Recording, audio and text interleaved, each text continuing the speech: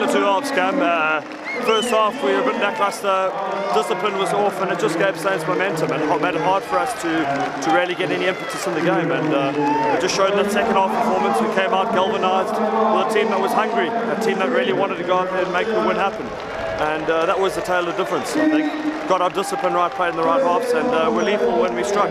Talk a little about the last 20 minutes. There seems to be some things starting to click. Was there a reason for that? I think the discipline counts.